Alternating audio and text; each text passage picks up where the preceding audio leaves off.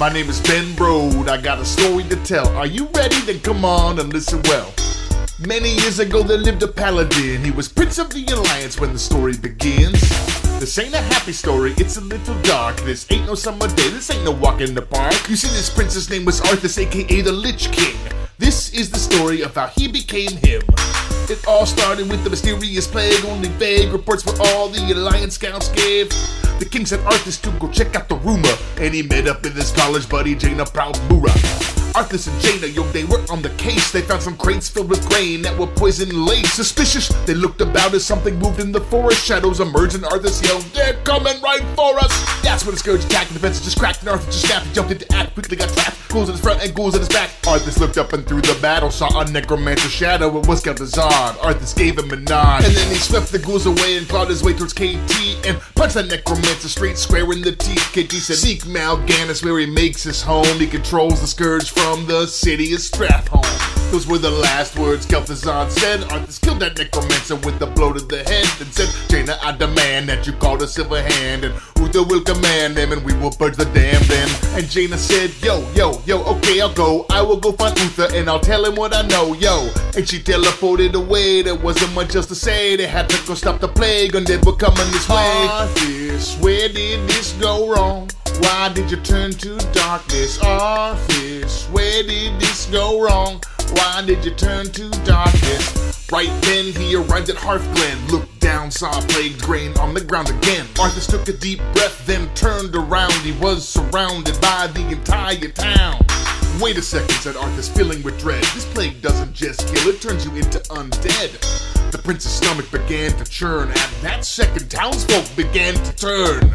12 hours later, Arthas barely alive. His royal bodyguards, well, they didn't survive. The undead had him on the ropes, all out of hope. Guess who showed up then? You better check your notes. It was Uther, Arthas' tutor. An incredible maneuver, should've come sooner. He saved the day, but poor Arthas would never be the same. Something clicked in his brain, and they heard him exclaim, "Strathhome, Mal'Ganis is there. He will pay for what he did today. I swear." And then he left, still covered in ichor, heading to Strathhome all alone. And here is the kicker. Empty crates line the streets. The plague had been released. Pretty soon the city would be an undead army of beasts. Arthas knew he couldn't let them become scourged. Turned around and shouted, "Listen to my words. There is only one way to emerge as victors. Surge into the city and purge the villagers." Uther said, "Are you serious? Your father would be furious. You can't possibly consider this. There must be some other way." Arthas said, "Not today. There is no other way to save this town. You betray the crown." Uther said, "Fine then, do it alone. I'm taking my army home." Arthas started killing people in the night. They were sleeping, didn't matter. He would kill them on sight. Better to kill them now before they turn to undead. So he burned the town down till the skies turned red. Then he found Mal'Ganis in the wreckage. He was just seconds from reckoned. And when he said, "Wait, I have a message," "Do you think you can get the best of me? Then come to Northrend, Arthas. Fulfill your destiny." "Arthas, where did this go wrong? Why did you turn to darkness? Arthas, where did this go wrong?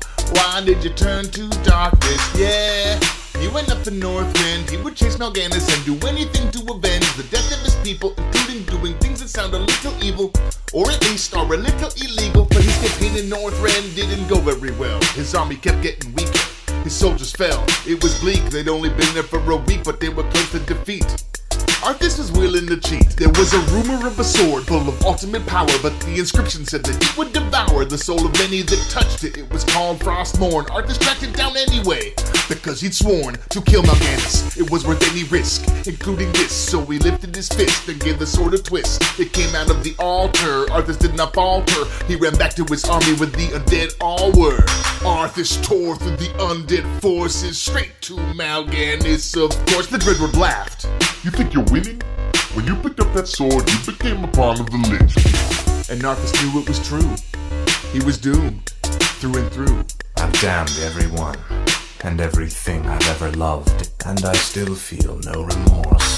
A lot happened after that. He killed his father, but I'm just not gonna bother to rap the rest. I guess I gotta tell you one last thing. He found the crown of the Lich King, put it on his head, and now it's time to sing. "Arthas, where did this go wrong? Why did you turn to darkness? Arthas, where did this go wrong? Why did you turn to darkness?"